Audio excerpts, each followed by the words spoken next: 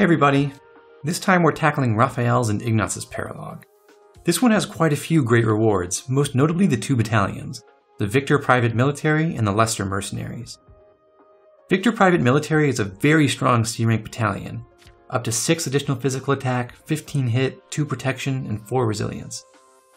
But it's a fantastic resource for grounded physical units who are a little behind the curve in terms of authority rank. The Leicester Mercenaries are one of the best battalions in 3 houses, straight up. 7 physical attack, 20 hit, 15 crit, and 4 protection is an incredible spread. It's relatively rare for a battalion to offer so much hit and crit at the same time, and that's a very useful combination for builds that are aiming for high crit rates, especially ones that use Vantage and absolutely have to hit. There are a few similar battalions that have their own advantages over the Leicester Mercs. For example, the Goneril Valkyries have slightly better stats all around, and the Keyhole Wyvern Company flies, and they both have the 2-use Assault Troop Gambit. The Leicester Mercenaries offer Blaze instead. That has a lot more coverage in most cases, but only has a single use. As far as the team goes, this is the debut of Byleth and Claude in their advanced classes. For the very first time, I am actually trying to make Byleth a good mage. He's got Thyrsus and Fiendish Blow and the Gloucester Knights all boosting his magic. One thing that distinguishes Byleth from the other mages is that he has very good speed, so even though his raw magic stat isn't as amazing as Lysithia's or even Marianne's, he performs really well in combat anyway. Claude is training in Warrior to get Wrath. He doesn't need axe skill points ever again, so he's switching back to bows full time. Eventually, after he masters Warrior, I'll make him a sniper.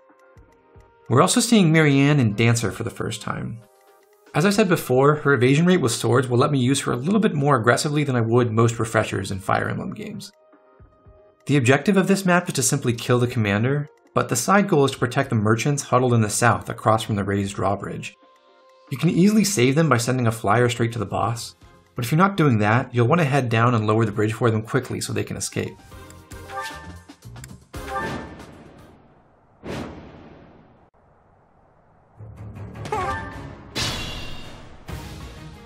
Our team is split right from the start, and the Eastern group needs more help to reach the action on turn 1 than the Western group does. Lawrence uses Stride on everyone over there. Marianne dances for him. She has so much avoid in the forest that the nearby enemies will tend to ignore her. I got this. Raphael eliminates this mage immediately. That's the only magical unit on this east side.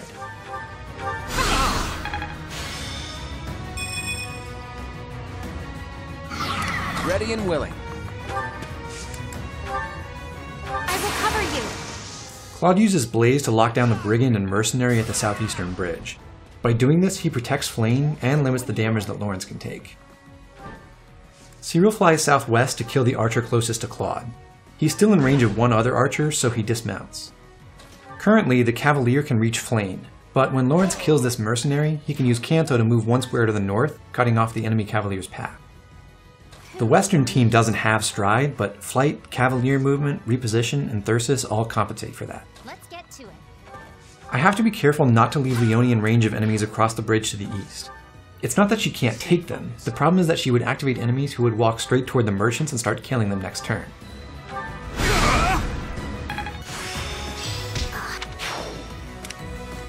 Ready anytime.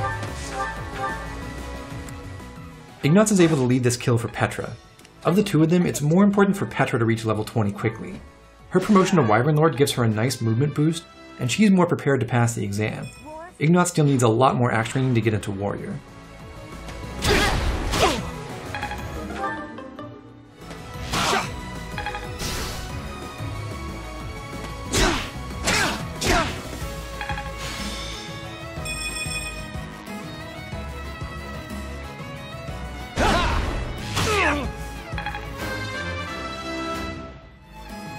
I expected.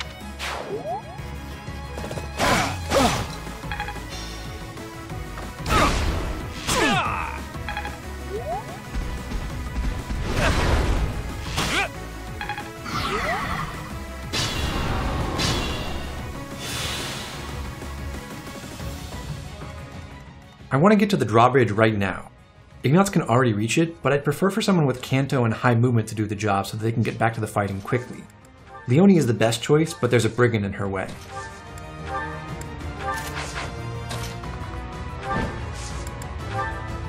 Got you covered.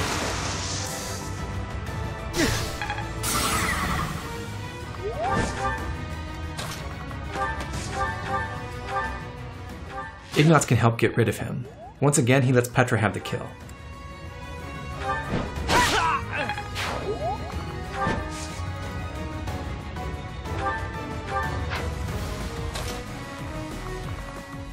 Not only can Leonie lower the bridge, she can also get out of the merchants' way and wait next to the brawler that Hilda just pulled out of the forest.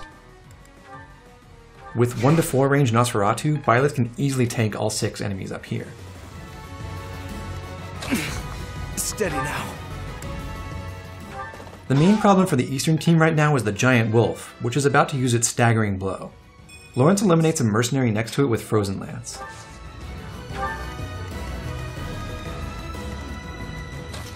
Now there's an opening where Flame can use group flames to break all 3 remaining barriers.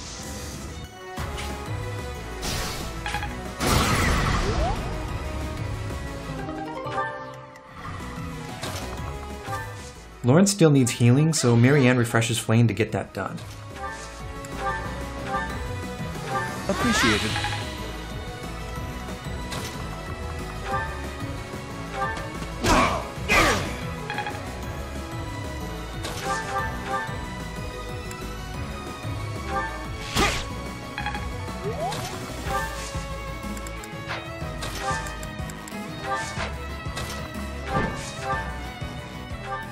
Cyril kills the second archer.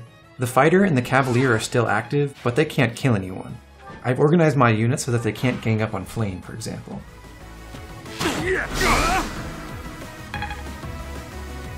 Just try.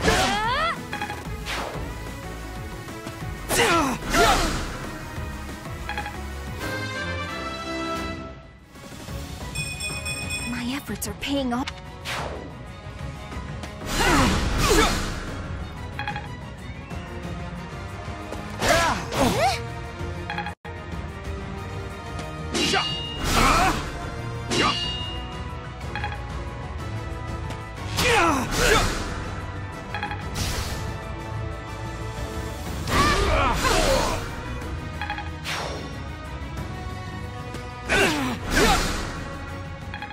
Because Byleth was able to pull all 6 enemies in that group at once, most importantly the mage to the south, the merchants are able to start crossing the bridge unmolested. Now they've moved far enough to be out of danger for the rest of this battle. I'll bring the whole western team up to destroy the enemies around Byleth and start breaking down the pack at the center of the map.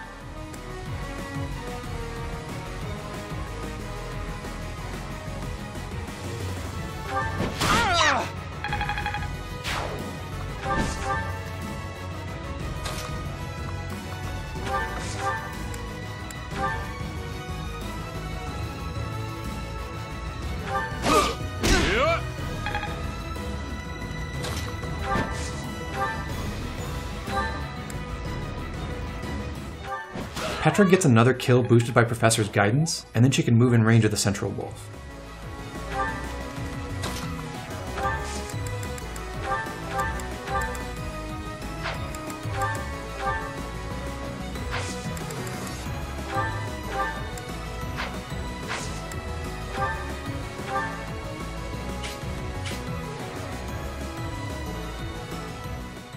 Byleth doesn't need kills right now. He can continue setting them up for others.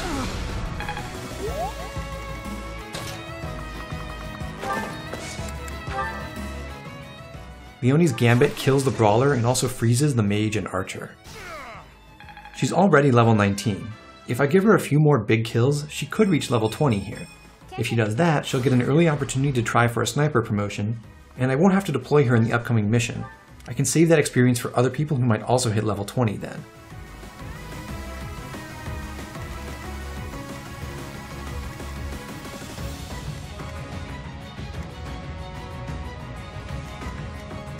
I stand ready.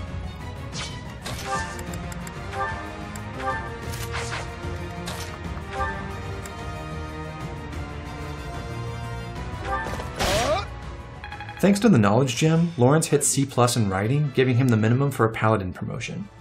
I still want to keep working on those ranks in order to make that promotion a surer thing.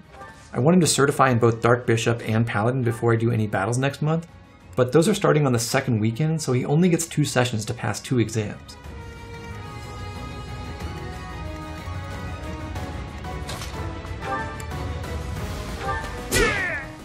Fading Blow uses up a little more weapon durability to get Raphael into a more favorable position. He'll need to go west soon.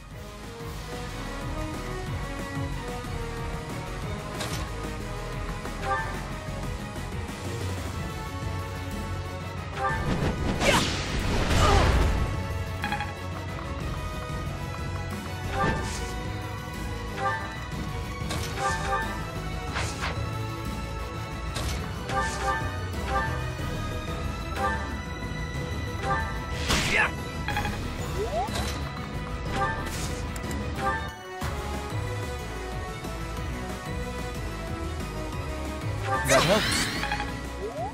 Because Lawrence has the Knowledge Gem, it makes sense for Marianne to be refreshing him more than anyone else. He gets the most out of each action. Marianne herself is in range of a mage, but the Levin Sword lets her fight back.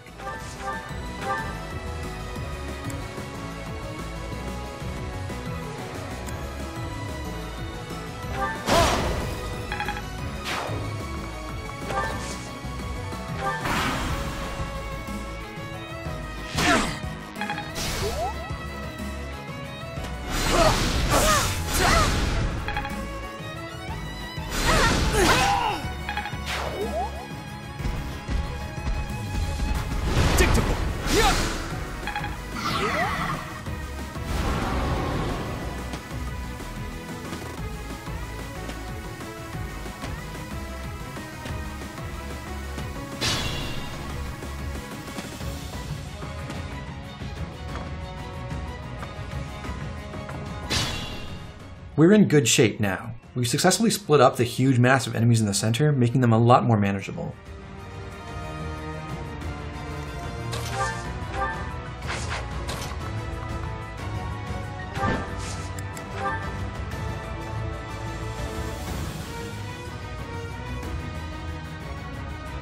I'm here to help. You might notice that Hilda is a little underleveled. I am trying to train 13 units more or less equally, and lower leveled units do get more experience points, so in absolute terms, I'll gain more by feeding kills to Hilda and not Leone. But I'm not doing that. Instead, I'm taking an approach that, in game theory, would be called a greedy strategy. I'm consistently feeding the units who are already closest to the next promotion tier. I did that for Byleth and Claude because of their innate 20% higher experience growth, and I did it for Cyril as well because he started out over-leveled compared to most of my team. Now it's Leone. Although I'm technically getting fewer experience points, a small core of very strong units makes it easier to train my weaker units in turn. That's true in basically every Fire Emblem game. There is merit in building a diverse team where every unit is pretty strong, but often the best way to achieve that is to focus first on training 1 or 2 or 3 units who break the game's power curve and can then help everyone else. Now, in this case the next mission is actually pretty easy, so I'm not going to deploy a level 20 Leone there, but she'll be a big help for the first wave of battles next chapter. This is bad.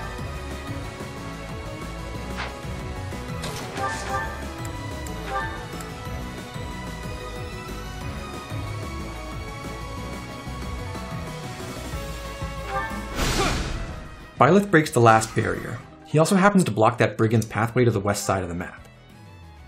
And I checked damage beforehand to make sure Leone could finish off the first health bar without using a combat arm. Leone gets Desperation from mastering Cavalier. It's really hard to make Desperation useful. It's an ability that preempts enemy attacks, but it only works on player phase, where you have tons of other tools to achieve the same thing. You can attack from outside enemy range, or use a gambit, or use combat arts that give you enough damage to kill in one hit.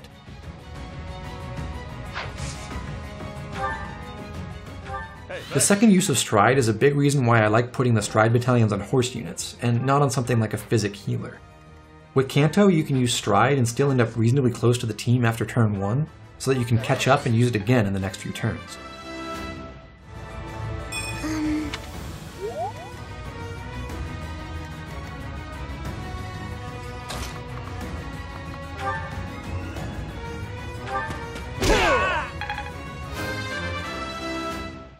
Raphael kills another mage. Thanks to the wall below him, he's only in range of 1 enemy, which is good because 2 mages together would kill him easily.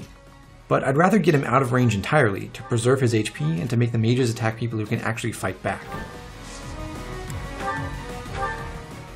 With Cyril's shove, I can do that.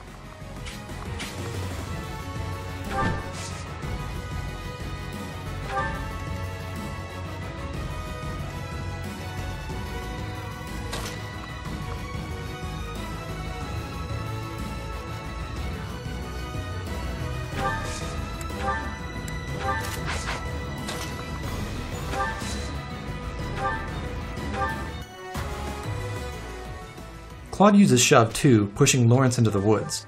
This saves him a lot of movement points, but it doesn't actually matter. Lawrence retreats back into the forest. He could have used all 7 of his movement points to pull off this little maneuver without Claude's help. I'm happy that Petra dodged this 50% accuracy gambit, but I'll proceed as though she did get hit for consistency's sake.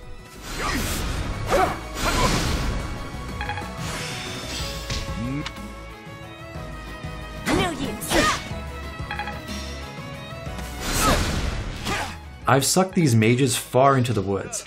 It's decent defensive terrain for them, but now I'm able to go west and past them, forcing them to pursue me. They've also abandoned the central area, so it'll be easier to move my whole team toward the boss. As has often been the case, I don't actually want Flayn's crit if I can avoid it. It's not a real problem, and if I weren't confident in what I'm doing for the rest of the map, I certainly wouldn't burn a Divine Pulse for this. I will need all my strength. I habitually leave Flayn's wind spell equipped for its accuracy and low weight, but fire has the advantage of 10 less crit. Appreciated.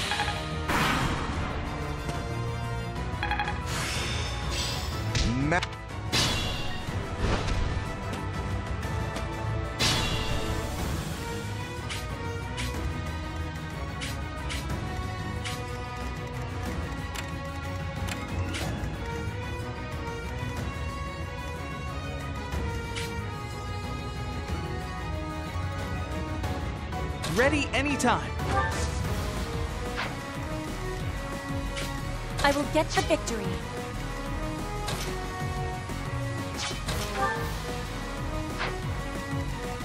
Who, me?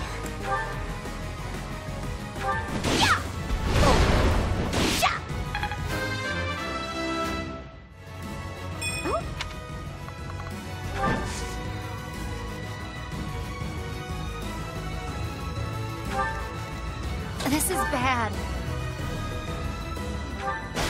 Leonie is very close to level 20 now.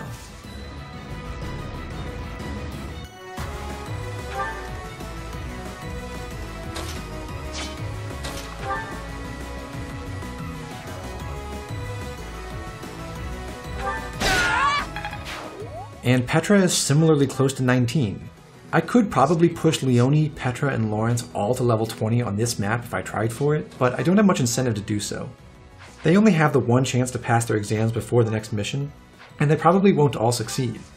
And I have 13 slots to fill for the next battle. I can afford to give Petra and Lawrence some of the experience there to get them over the top, and they can stand to improve their skill ranks while they're at it.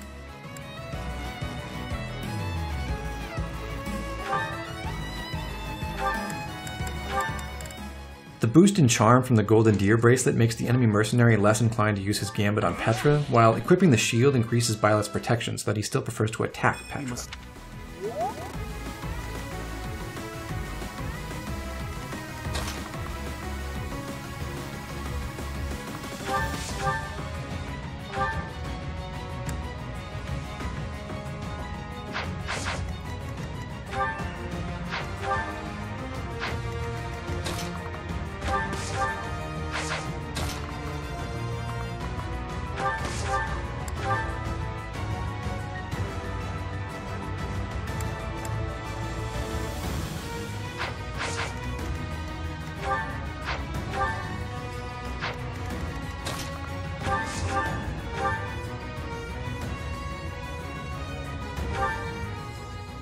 I want Ignatz to do something here, but I'd rather not face a gambit at all.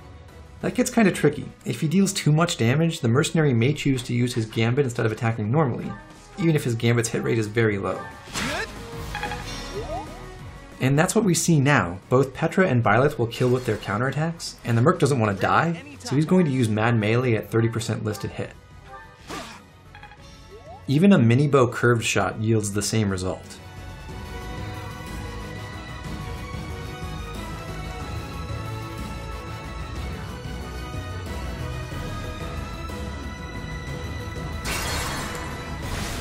Ready anytime. Curved shot with the Forged Training Bow leaves him with 23 HP, and that's just barely enough to render Petra's counterattack non-lethal.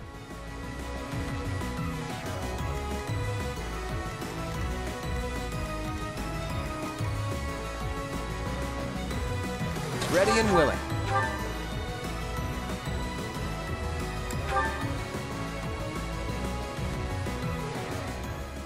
Claude weakens the Brigand because I'll have to clear him out of the way shortly.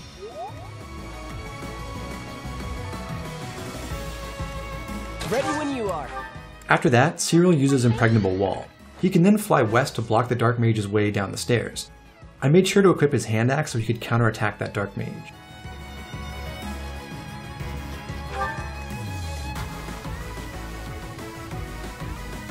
I stand ready. Lawrence attacks the Brigand to get some extra practice. Raphael wasn't affected by Impregnable Wall, so he can grab the kill afterwards. Let us be cautious. I got this.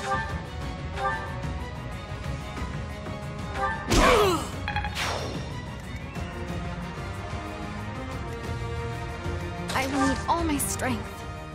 I did make a minor error. I should have had Flame heal Lawrence before he moved. I want Flame and Claude both to stay where they are so they can contain the enemy mages. That helps. I stand ready.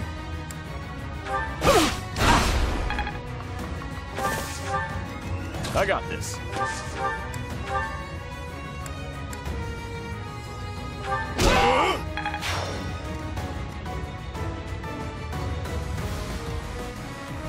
Pony? Marianne dances for Lawrence again. Now he can reach the boss. Thanks to Impregnable Wall, he can get into at least 2 more battles this turn, but still be completely safe. And since he does so little damage compared to Cyril or Marianne, the Dark Mage will continue attacking him on enemy What do you phase. think you're shut it?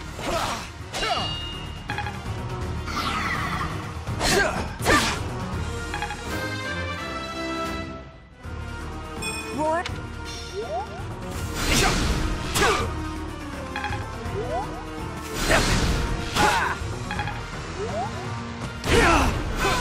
So Byleth killed that guy.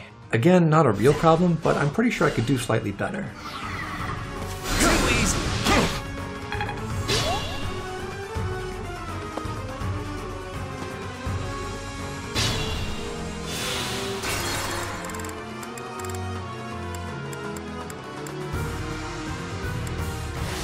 Stay focused. Equipping Nosferatu this time, Byleth no longer doubles the Brigand, or more accurately, he doesn't have enough uses left to double. Such. Ready anytime.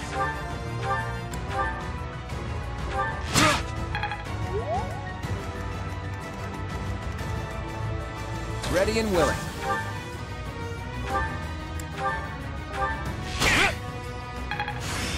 Got him. Ready when you are.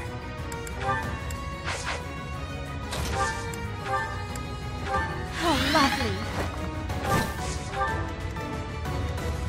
I got this.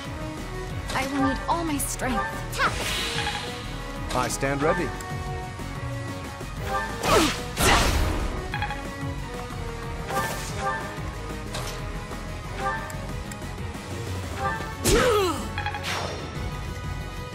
Pony?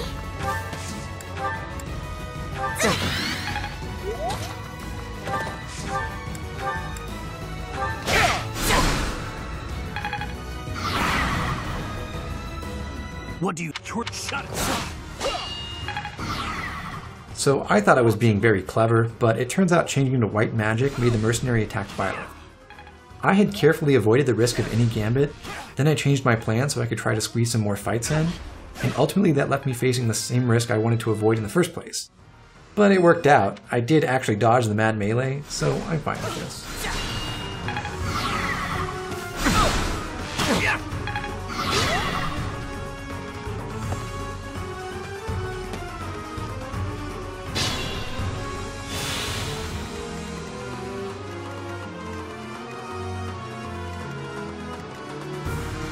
Caution is needed.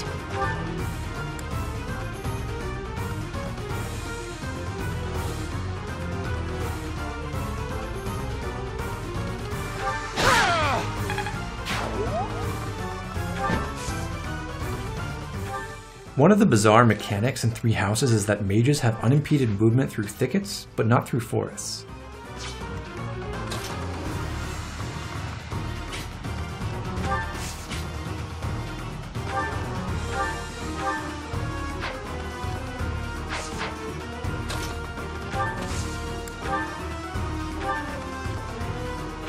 in style.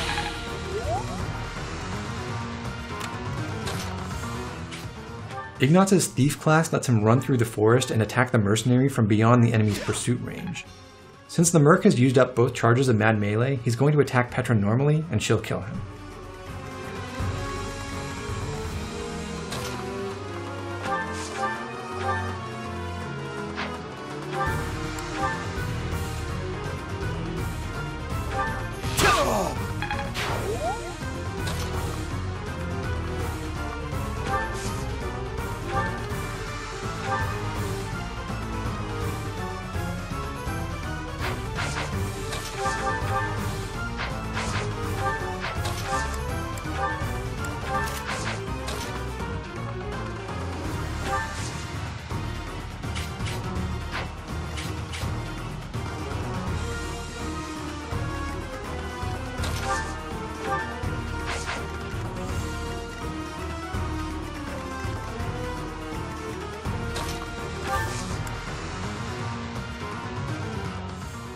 I've left Raphael in range of the Dark Mage, and I have to do something about that.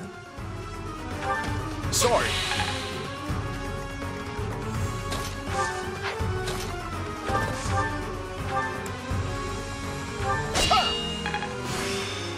I'm big. Lawrence retreats down the stairs. By doing so, he forms a 3-person line with Leone and Hilda. Can you guess where this is going?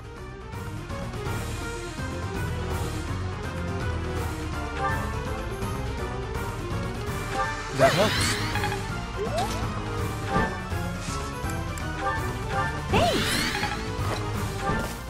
Cyril once again blocks the Dark Mage for Raphael's benefit, and Lawrence returns to his previous position. I could have easily finished the map now, of course. I'm just lingering for a little while because the extra training will make my promotion plans much more dependable. Who, me?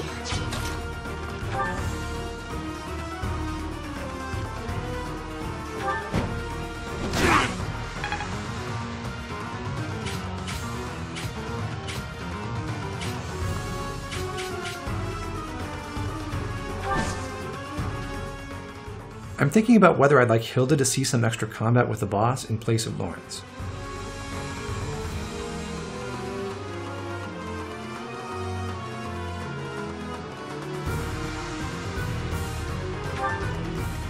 This is bad.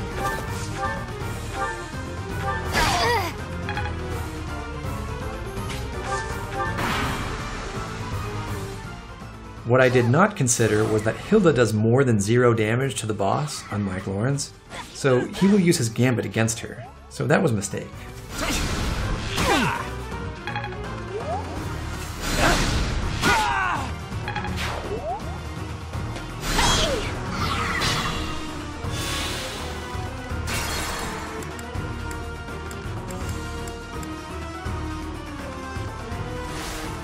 Who, me?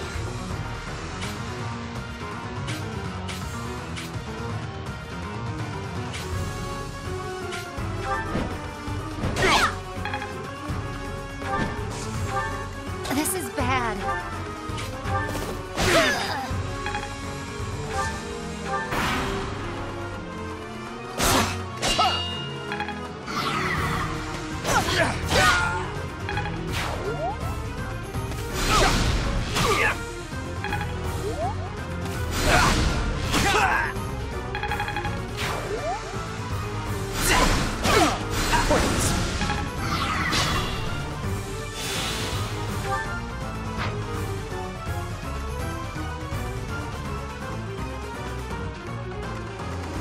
I will need all my strength.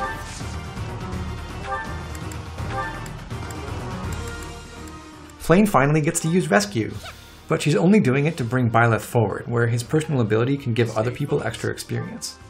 And this brings me to my classic final turn number crunching, where I'm trying to figure out exactly what to do in order to maximize my battle count. So nice of you. Let's get to it.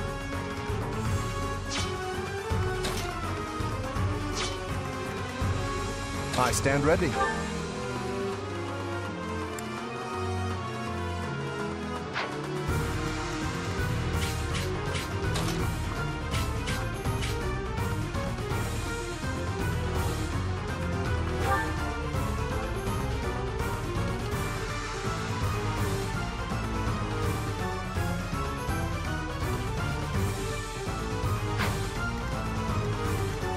Ready anytime.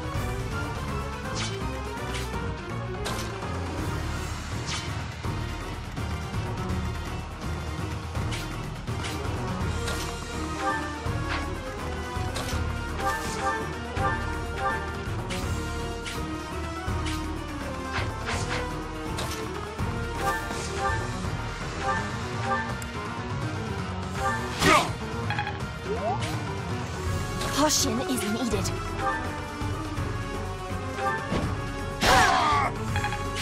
Keep it up.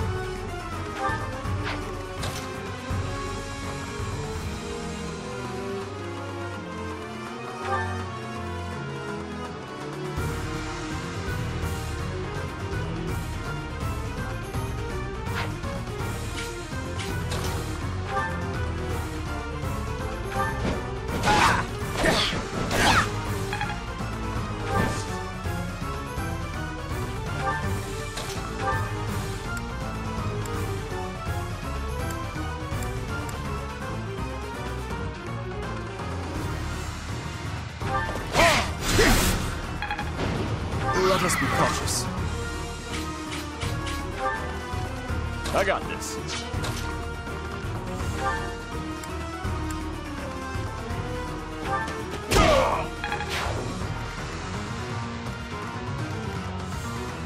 Who, me?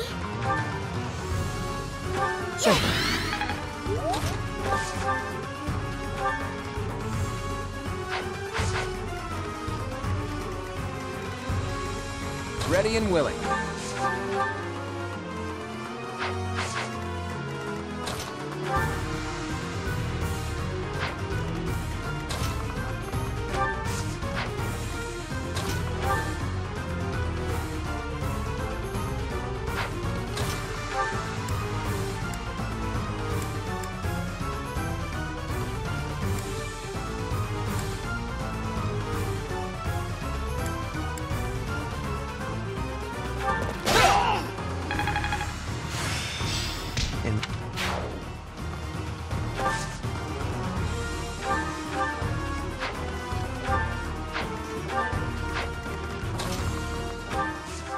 I'm happy to see that Claude cannot kill even with a single crit.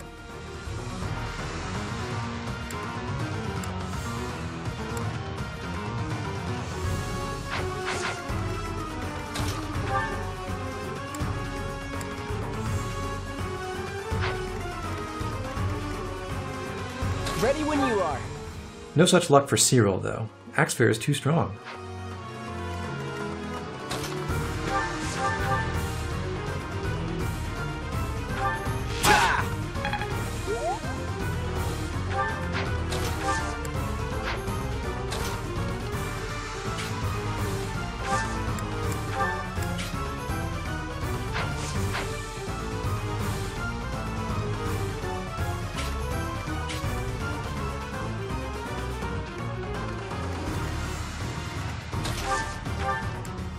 Cyril settles for using Impregnable Wall again, just for the authority points.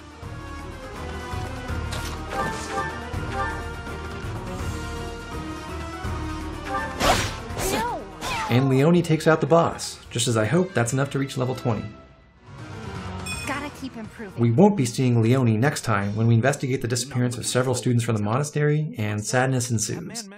Subscribe to catch the next installment. I'll see you there.